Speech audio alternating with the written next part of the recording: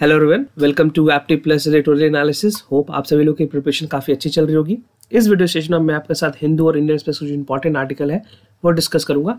बताऊंगा कि न्यूज़ की क्या रेलेवेंस है फ्रॉम प्रीलिम्स और मेंस एग्जामिनेशन पर्सपेक्टिव से। तो चलिए आगे बढ़ते हैं और स्टार्ट करते हैं। और शुरू करने से पहले मैं ये बता दूं कि वीडियो के एंड में कुछ इंपॉर्टेंट एमसीक्यूज मैं आपके साथ डिस्कस करूंगा, जो कि करंट इवेंट्स होंगे, स्टैटिक क्वेश्चंस होंगे और प्रीवियस ईयर के क्वेश्चंस होंगे।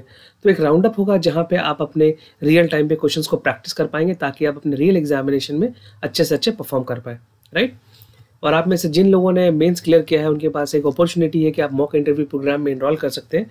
हमारी प्रोग्राम दिल्ली में चल रही है, तो आप ऑनलाइन डिटेल्स चेक कर लेना। यहाँ 1-to-1 interaction with senior bureaucrats, जो पूरी इंटरव्यूज़ की HD क्वालिटी की रिकॉर्डिंग्स आपको प्रोवाइड की जाएगी।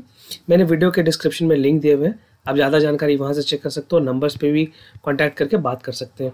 और जो लोग प्रीलिम्स मॉक देना चाहते हैं, इस बारी प्रीलिम्स देंगे, बेसिकली 2020 में अपेयर करने वाले हैं, उनके लिए प्रीलिम्स मॉक टेस्ट सीरीज है।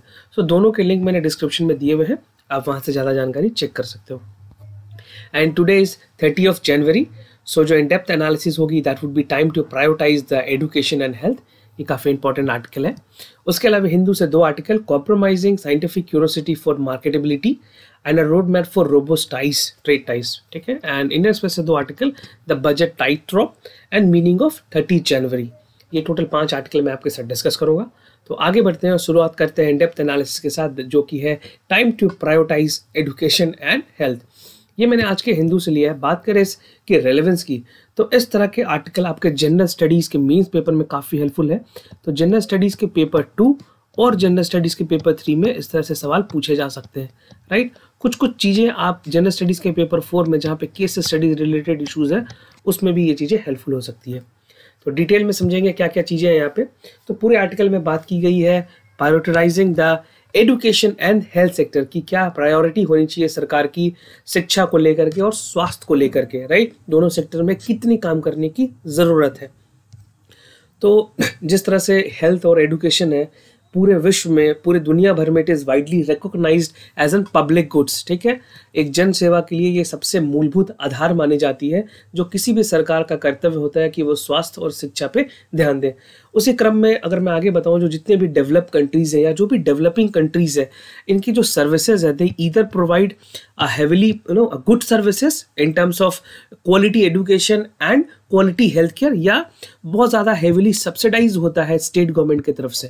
बट बात करें इंडिया की तरफ से, तो इंडिया इज़ अनफॉर्चुनेट कि यहाँ पे अपोजिट ट्रेंड है। जो स्टेट्स है, they are withdrawing there provisions of this services and consequently क्या हो रहा है, they are promoting more rapid privatisation. तो सरकार बशर्ते ये चीज़ करे कि हेल्थ सेक्टर को इम्प्रूव करे, एजुकेशन को इम्प्रूव करे, the government is promoting, the state government और द सेंट्रल गवर्नमेंट, मैं दोनों की बात कर रहा हूँ, चाहे वो स्टेट हो चाहे वो सेंटर हो, they both are promoting, they are in the notion कि भाई आप प्राइवेटाइज करो तो ज़्यादा अच्छा, पर ऐसा एक्चुअल में नहीं है, right. So the state should be taking more responsibility, the central government should take more responsibility to nurture and foster health education, ठीक है, health and education. Now क्या क्या रॉन्ग डिसीजन लिए गए हैं सरकार की तरफ से, ये आपके लिए जानना जरूरी है, जो कि इस आर्टिकल में डिस्कस है। तो गवर्नमेंट ने इनकरेज किया है प्राइवेटाइजेशन को, both in the health sector as well as in the education. तो ये एक डेक्रीमेंटल है आने वाले समय के लिए। और जहाँ तक बात करें प्राइवेटाइजेशन सेक्टर्स का, that had not led to efficiency और इम्प्रूवमेंट इन क्वालिटी। ना तो उसकी एफिशिएंसी बढ़ी है, जो एफिशिएंसी बढ़नी चाहिए उतना उस तादाद पर नहीं बढ़ी है, और ना ही इम्प्रूवमेंट हुई है क्वालिटी की, right, because of the privatisation.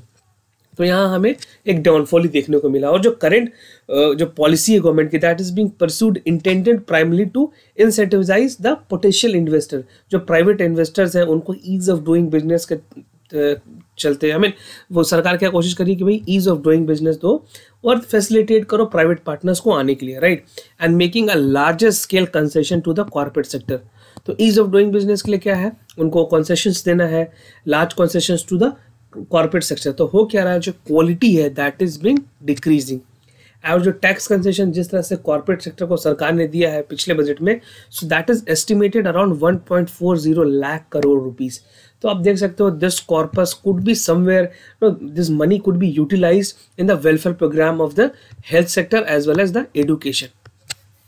Now the remaining limitation of the foreign investment, that is FDI जो है, that is being released और बहुत हद तक चीज़ों को रिमूव भी कर दिया गया है, राइट।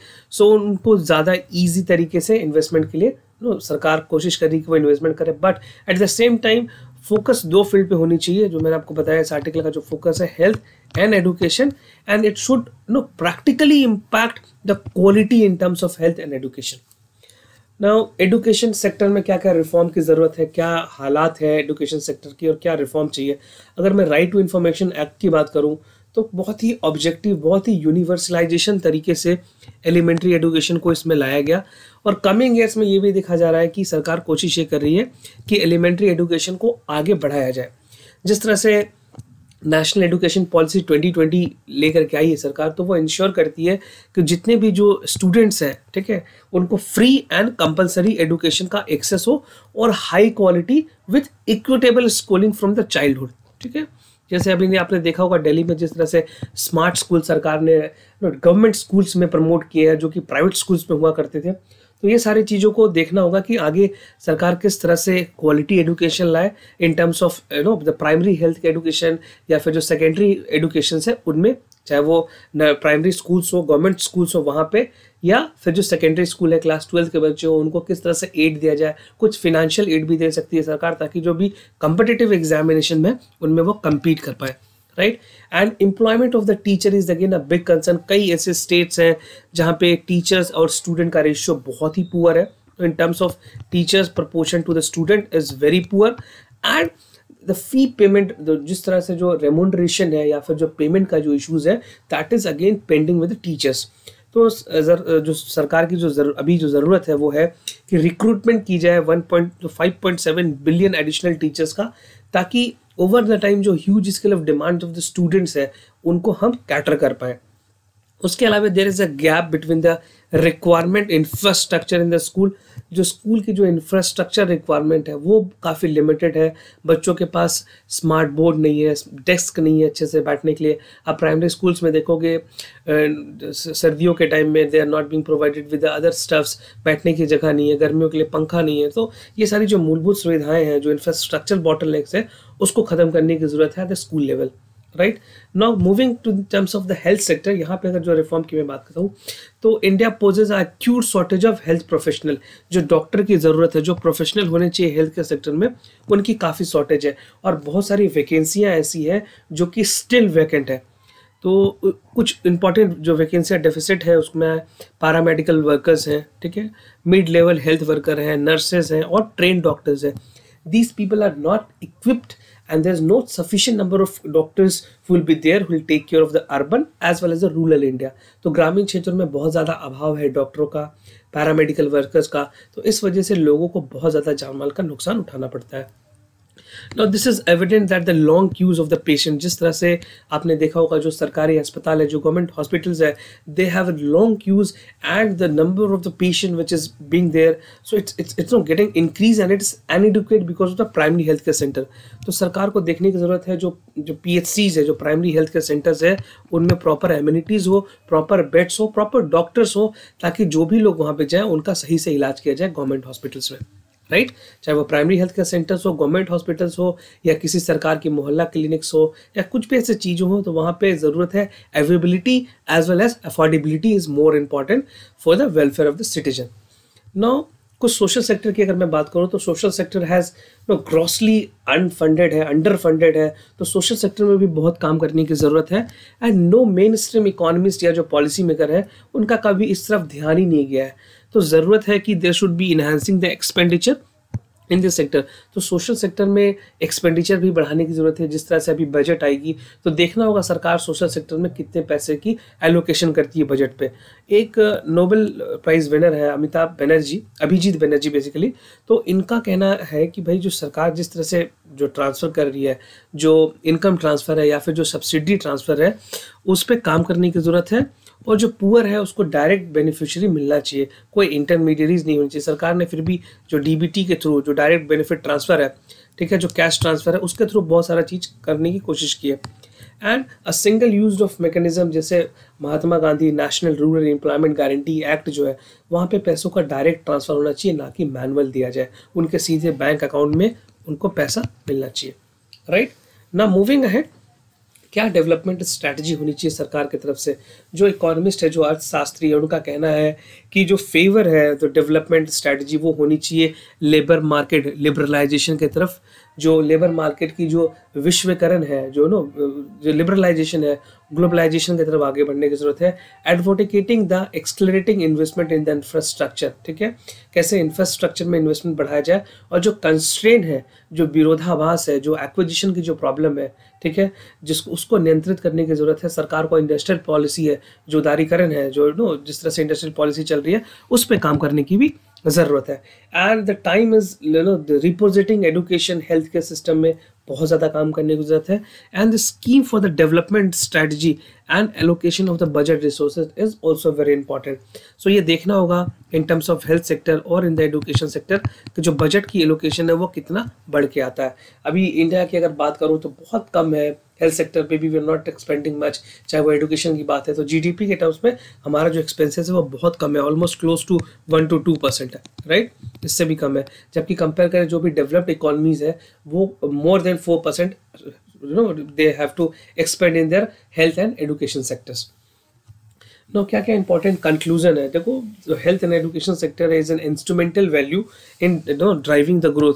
जो कंट्री की जो ग्रोथ है वो कहीं ना कहीं हेल्दी एंड एडुकेटिंग इंडिया से ही बढ़ेगी। जो एजुकेशन है is a source of power for the any country which is progressing all the country like India was developing country. और एजुकेशन की अगर बात करें तो education and health sector has created more employment and improve the wellbeing of the people. Ultimately जब लोग शिक्षित होंगे तो वो अपना गुजर बसर कर पाएंगे, सही जगह पे अपनी जो लाइवलीहुड है उसको इनकर कर पाएंगे और अपनी कैपेसिटी पे, अपने पर्सनल कैपेसिटी पे they can improve their wellbeing. And education is an very important tool, is a crucial tool that could play an individual gaining there employment and retaining there employability. सो ये सारे कुछ important points थे जो अगर सवाल health या फिर education sector पे आए तो आप इन चीज़ों को इंक्लूड कर पाओगे। आगे बढ़ते हैं और हिंदू से कुछ इंपॉर्टेंट आर्टिकल डिस्कस करूंगा मैं आपके साथ। तो ये मैंने ऑलरेडी डिस्कस कर लिया इन डेप्थ एनालिसिस में। नाउ मूविंग अहेड, कॉम्प्रोमाइजिंग ये और एन रोबस्ट टू, ये दो मैं आपके साथ डिस्कस करूंगा। So first is compromising scientific curiosity of for marketability. ये आपके जनरल स्टडीज पेपर 2 के लिए इंपॉर्टेंट है, जहाँ पे science and technology and its development और जो सरकार की जो रिस्पॉन्सिबिलिटी है उसको लेकर के बात की गई है। तो इस पूरे आर्टिकल में डिस्कस है जिस तरह से कमर्शियलाइजेशन किया जा रहा है साइंस का, उसके बारे में जिक्र है। अभी रिसेंटली 107 समिट हुई थी इंडियन साइंस कांग्रेस की बेंगलुरु में, तो वहाँ पे प्राइम मिनिस्टर ने एड्रेस किया और उन्होंने जो बातें कही है उससे सरकार का रोड मैप क्लियर होता है, एक मंशा क्लियर होती है, एक इंटेंशन क्लियर होता है कि सरकार किस तरफ से चाह रही है, जो यंग रिसर्चर हैं उनके लिए क्या सरकार सोचती है। तो जो प्राइम मिनिस्टर की तरफ से जो चीज़ें एड्रेस की गई उसमें कहा गया कि जो यंगस्टर रिसर्चर्स हैं उनको इनोवेट करना चाहिए, अपने रूल्स, अपने जो भी उनके जो इनोवेशन है उनको पेटेंट करना चाहिए, प्रोड्यूस करना चाहिए और प्रॉस्पर करना चाहिए। तो सरकार ने लगभग सारी चीज़ें उनके पे ही छोड़ दिया है कि आप खुद से करो, खुद से बनाओ, खुद से पेटेंट करो और सेल्फ रिनोवेट करो, right. And decline in the government expenditure in the higher education और रिसर्च में जिस तरह से बजट जितना कम हुआ है, इस ऐसे कभी भी पिछले वर्षों में कभी भी नहीं देखा गया है, राइट। एंड रिफ्लेक्टिंग जिस तरह से गवर्नमेंट लैब जो फाइनेंशियल ऑटोनोमस है उनको अपने खुद से चलाने की बात की जा रही है, and leaving their Fortune to determined by the market forces. तो सरकार ने अपना हाथ उठा लिया है and they have left it to the researcher, to the young researcher कि आप खुद से इन सारी चीज़ों को ऑटोमेटिकली देखो। और प्रेजेंट गवर्नमेंट ने जिस तरह से डायरेक्ट किया है लेबोरेटरीज किया जो रिसर्च सेंटर्स को ऑन देयर ओन रेवेन्यूज, तो ये काफ़ी ज़्यादा in terms of technological development country की ओवरऑल प्रोग्रेस के लिए बहुत अच्छा नहीं है। उसके बाद दिस पॉलिसीज कंटिन्यूड, जिस तरह से अगर मैं एग्जांपल के तौर पे आपको बताऊं, जो देहरादून डिक्लेरेशन है जो प्रिपेयर की गई थी CSRI 2015 lab, way they have decided कि भाई ये मार्केट पेटेंट खुद होगी, that would means the self financing research. Market patent कराइए अपने इनोवेशन को ताकि वो उस पैसे से आप रिसर्च में आगे उस पैसे को लगा पाएं। और अगर बात करूं गवर्नमेंट की स्पेंडिंग की, ओवरऑल R&D जो रिसर्च एंड डेवलपमेंट है उसमें सरकार की जो अभी तक की जो खर्च है वो बहुत ही कम है। GDP के टर्म्स में बात करें तो 0.9% सिर्फ इंडिया खर्च करती है। वहीं अगर चाइना से कंपेयर करूं तो चाइना ऑलमोस्ट एवरेज 17% जो ग्रोथ है उसको रिसर्च एंड इनोवेशन में लगाता है अपने खर्च को। This is even more than the US। तो देखना होगा आने वाले टाइम पे सरकार इसको किस तरह से देखती है। जो साइंस एंड टेक्नोलॉजी है, जो इंडिजिनस डेवलपमेंट है, जो रिसर्च है, उसको कितना ज़्यादा प्रमोट किया जाए। जो यंग रिसर्चर्स हैं उनको गवर्नमेंट की तरफ से एड देने की ज़रूरत है। तो this is again a very important topic जहाँ पे एनालिटिकल पॉइंट्स ऑफ व्यू से आपसे सवाल पूछे जा सकते हैं। Now, this again can be important for Gender Studies Paper 2, bilateral regional grouping agreement involving India's interest. तो a roadmap to robust trade ties, ये अगेन जो मैंने आपको बताया इंटरनेशनल रिलेशन या जो बायलैटरल रिलेशन उसमें इंपॉर्टेंट हो सकती है। बात की गई है इंडिया एंड ऑस्ट्रेलिया की, जिस तरह की जो रिलेशन है, जो सॉफ्ट पावर है, बेसिकली हार्ड इकोनॉमीज में सॉफ्ट पावर की काफ़ी ज़रूरत है। और cricket has been a bond between the India and Australia to connect both of this country. जो दोनों कंट्रीज के बीच में जो चैलेंज है that is to connect people to people contract in terms of trade relationship, right. जिस तरह से अगर बात करो जो स्टार्टअप है, अभी ऑस्ट्रेलिया एक ऐसी कंट्री है जहाँ पे स्टार्टअप को काफ़ी ज़्यादा प्रमोट किया जा रहा है। जो यंगस्टर्स हैं they are motivated to do enough in terms of the startup and the trade between the two countries has been a modest, बहुत ठीक ठाक है। हमारे पास $31 बिलियन की ट्रेड है दोनों कंट्रीज के बीच में। और जो लार्जली जो ट्रेड जो कंपोज्ड है that is in terms of coal, mineral, negotiation the free trade agreement. इस पर्टिकुलर आर्टिकल में एक चीज कंसर्न दी गई है जो मर्चेंडाइज है, ठीक है। जो मर्चेंडाइज है उस पे इंडिया ने अभी तक बहुत ज़्यादा एक्सपर्टीज नहीं किया। कोई ऐसी ब्रांड नहीं है जो कि ऑस्ट्रेलिया में जाकर के अपना नाम बना पाए, because Australian people our brand conscious, they want a brand that has to be there in the country. तो सरकार को देखना होगा कि जो मर्चेंडाइज है, टेक्सटाइल्स है, उस पर किस तरह से आगे काम करे। जो कंप्रिहेंसिव रोड मैप है for strengthening the Australia ties and engagement with India. But almost 80% of the Australian small and medium size enterprises are manage by the young professional. जो मैं आपको बताया हूँ, जितने भी वहाँ के जो MSMEs हैं उन सारे चीज़ों को वहाँ के जो यंगस्टर है, जो यंग प्रोफेशनल है, वो हैंडल कर रहे हैं। चाहे वो स्टार्टअप हो, चाहे वो गवर्नमेंट की तरफ से एडेड हो, गवर्नमेंट फंडेड हो, ये सारी चीज़ों के वहाँ के यंग लोग इनको मॉनिटर कर रहे हैं। And the weakest link between the India export is that merchandise. जो मैंने आपको बताया, merchandise is the weakest link in terms of India and Australia bilateral relationship, ठीक है। तो जब अगर सवाल इंडिया और ऑस्ट्रेलिया के बीच में आए बायलैटरल रिलेशनशिप के क्वेश्चंस पे जनरल स्टडीज पेपर 2 में, तो इस तरह के क्वेश्चन आप 4 पॉइंट को यूज़ कर पाओगे। नाउ इंडिया स्पेस से भी मैं 2 इंपॉर्टेंट आर्टिकल आपके साथ डिस्कस करूंगा, the budget and the meaning of the 30th। So the meaning of 30 January, basically आज का दिन था जब Mahatma Gandhi, the father of the nation, was being एसिनेटेड, उनका एसिनेशन किया गया था। And we are celebrating almost 72 death anniversary of Mahatma Gandhi. 30 जनवरी 1948 को उनका देहांत हुआ था, उनको गन शॉट किया गया था नाथूराम गोडसे के द्वारा, ठीक है।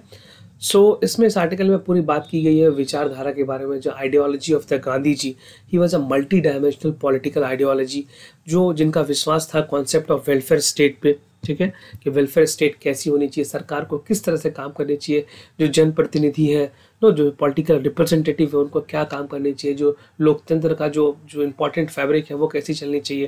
थोड़ा हिस्टोरिकल है इस आर्टिकल में, बट जो इंपॉर्टेंट पॉइंट है वो मैं आपको समझाऊंगा।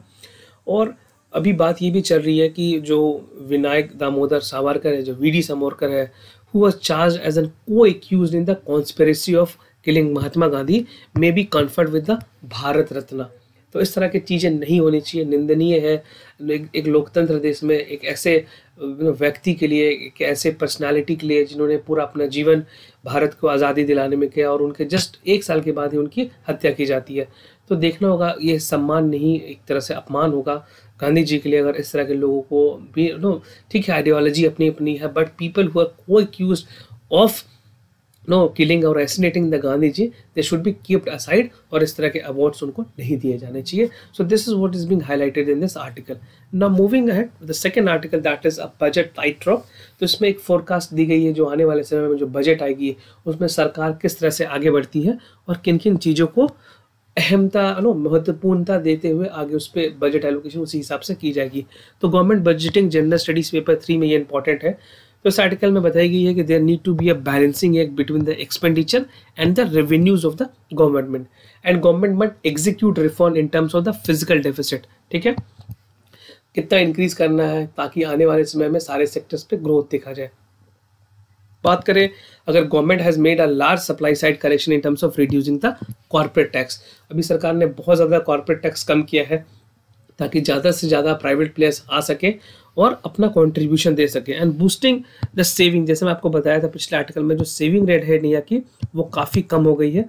तो सरकार इसको कैसे चैनलाइज करती है, जो एसेट क्रिएशन है that accounts for the good economy और this a symbol of the good economy.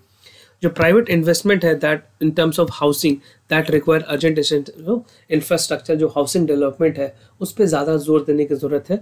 उसके अलावा गवर्नमेंट में also bring improvement in terms of infrastructure funding है। तो regulation and funding in terms of infrastructure दोनों बहुत ही महत्वपूर्ण है। और जिस तरह से लो प्रोडक्टिविटी देखी जा रही है तो रियल वेजेस ग्रोथ में वो भी देखना होगा कि आगे आने वाले समय में जो 5 साल का जो दशा है, जो दिशा है, वो किस तरह से सरकार तय करती है, किस तरह से चीज़ें करती है। एक बेसिकली चयनबद्ध तरीके से होनी चाहिए, एक डेफिनेट टाइम फ्रेम में होना चाहिए ताकि रियल टाइम वेज ग्रोथ भी देखा जा सके। बिकॉज इन्फ्लेशन नहीं तो बढ़ेगा and ultimately the people will be sufferer and they won't be have enough amount जो फिर आउट ऑफ द पॉकेट उनको खर्च करना पड़ेगा। And effective dispute resolution mechanism need to be there is a need of the our. ठीक है, जहाँ पे जिस भी तरह से कंज्यूमर फोरम हो या फिर और भी कोई चीज़ें हो, वहाँ पे एक एब्सोल्यूट डिस्प्यूट रिजोल्यूशन मैकेनिज्म की भी ज़रूरत होगी। तो ये सारी बातें एक एडवाइस, एक फोरकास्ट के तौर पे ये लिखा गया संजय कुमार की तरफ से, right. He is a senior director at Deloitte India. Now moving ahead with some of the important questions of the day. तो जो पहला सवाल है वो इंडियन ज्योग्राफी से है। बेसिकली आपको ज्योग्राफी से बताना है कि which of the following planet is characterise as inner planet. तो ये कोर फिजिकल ज्योग्राफी का सवाल है जो आप मुझे बताएंगे। सैटर्न है, मरकरी है, यूरेनस एंड नेपच्यून। तो कौन सा इसमें करेक्ट आंसर है वो आप हमें ए या तो बी या तो सी या तो डी में ऑप्शंस में कमेंट सेक्शन में बता सकते हैं, राइट। और जो दूसरा सवाल है that is from the Indian economy. तो a rapid increase in the rate of inflation is sometimes attributed to the base effect। तो बेस इफेक्ट से आप क्या समझते हो? ये एक PYQ क्वेश्चन है जो कि यूपीएससी ने ऑलरेडी पूछा हुआ है। तो it is the impact of the drastic deficiency in supply due to failure of the crop, it is the impact of the surge of the demand due to rapid economic growth, और it is the impact of the price level of the previous year calculation of the inflation, या इनमें से कोई सा भी नहीं। तो जो भी आपको करेक्ट आंसर लगता है वो वीडियो के कमेंट सेक्शन में हमें ज़रूर बताएं। और अगर आपको आंसर नहीं पता है तो वीडियो के डिस्क्रिप्शन को आप रेफर कर सकते हैं जहाँ पे मैंने करेक्ट आंसर दिए हुए हैं, राइट।